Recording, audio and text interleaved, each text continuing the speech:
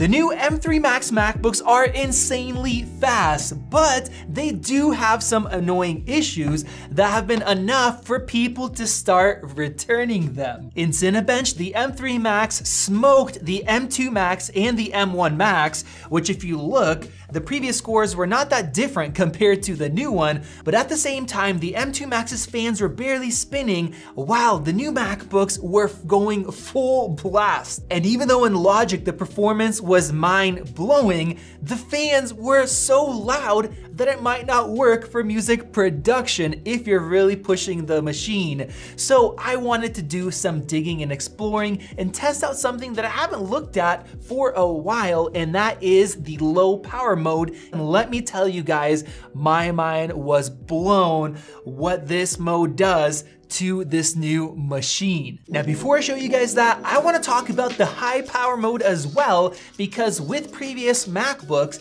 it would only make a difference if you're on battery power and if you're maxing out the CPU and GPU, but I found something that was very peculiar, and that is when I ran some tests on battery power, we got a score of 20,781, but then running it plugged in, I got a score of 21,389, which was noticeably higher. So I was thinking, are we running into an Intel situation where the machine performs differently now? Well, there are some differences, but what I found is that the high power mode can actually give you better performance, when in the past with the M2 Max and M1 Max, it wouldn't make a difference. And with that, I had another discovery. These new M3 chips should run up to 4.05 gigahertz for single core, which is super high, but sometimes I would see that they would only go up to 3.85 at a peak. Even in Geekbench right here, it showed it as that when I opened up the program. Running a single core test in Cinebench, I got up to 4.05 for the performance core, which is exactly what it's going to need.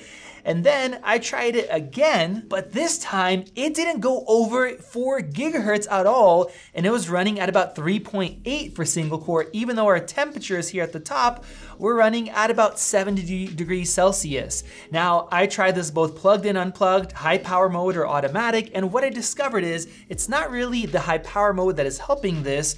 It is actually just the temperature of the whole machine and the chassis. There's some kind of a temperature limit where it won't give you the full 4.05 unless your whole system is cool. And in this way, these new Apple M3 series chips are acting kind of like Intel chips, where their maximum advertised clock speed will only be reached if the chip and the computer is very cool. And in a way, that kind of sucks. Now with that, I also noticed this. Look at that section that says fans turned off by hardware. I have not seen this before, where I'm trying to max out the fans to cool down the system to verify all of this, but the system is overriding what you want to do in TG Fan Pro, and it doesn't let you. Now with that, would you believe that these new Macs use more power than the old Intel i9 overheating MacBooks did?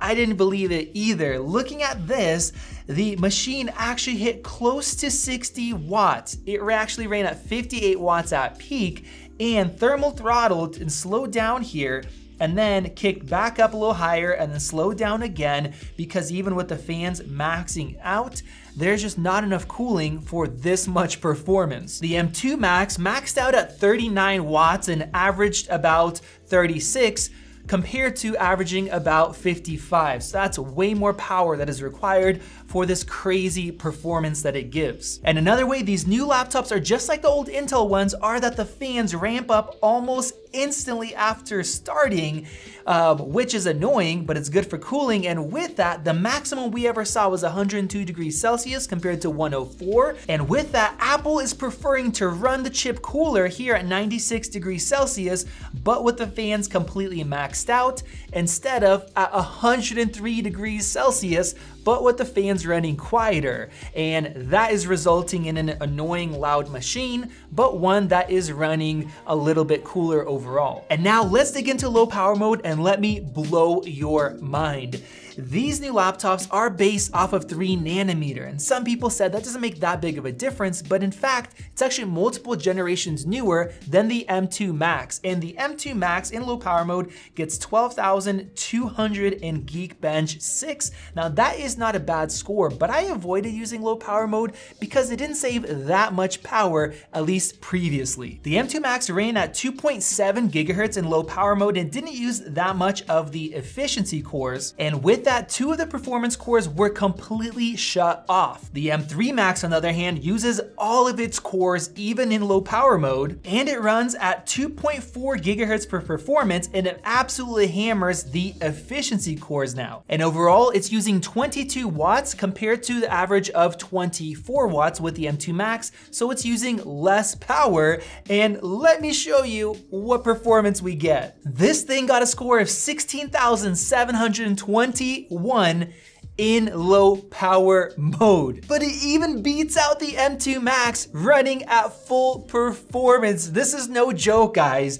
We have 19% more performance than the full-on M2 Max, and it even peaked at 26 watts compared to 36 watts. So we have 19% more performance with about 30% less power used. So if you were thinking about returning the M3 Max or not buying one because of heat and fan noise, well, you should think again, and this is gonna get crazier. In Cinebench for single core, the M2 Max uses 7.5 watts of power and runs at about 3.4 gigahertz, while the M3 Max runs at 3.8, 400 megahertz faster, and only uses 4.5 watts of power. So you would expect the performance to be worse, right? I mean, we're using 40% less power. But nope, we got a score of 139 compared to 120. That is 16% more performance while using 40% less power. And it gets even crazier. Like I showed you before, we're using 22 watts compared to 24, and the clock speed is at 2.4 gigahertz compared to 2.8. And the result is 1,177 compared to 810. That is over 45% faster while using less power as well. And that is actually 29% faster than the full-on maximum performance M2 Max.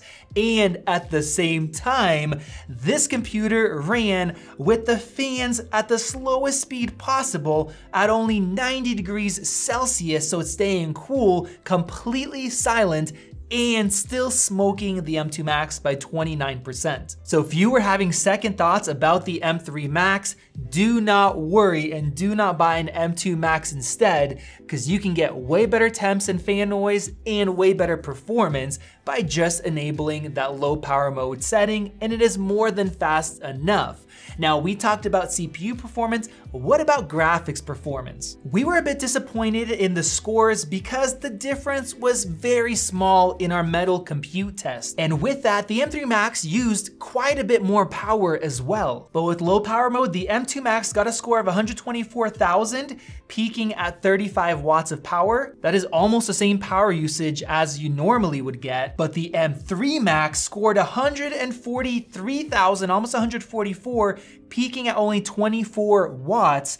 That is a huge difference in terms of power usage. And at the same time, it is 16% more powerful as well. So these new 3 nanometer cores, even for graphics, are very impressive, but wait till you see Cinebench. Here, the M2 Max used an average of 20 watts and scored 5,004, whereas the M3 Max used an average of 15 watts and scored 9,607. That means that it used 25% less power, but scored 85% more in terms of performance, and I think that is insane. And the biggest issue with these new M3 Max, other than the price tag, of course, is that they run hot and they run loud. But with that said, just using the low power mode doesn't decrease performance a huge amount, and it still smokes the M2 machines while running way cooler and way quieter. So if you haven't tested it out for yourselves, I would, because these things run so well in that mode. So thank you guys for watching. Let me know your thoughts down in the comment section below. Click that circle above to subscribe. Check out that video right over there. This has been Max, and I'll see you in the next one.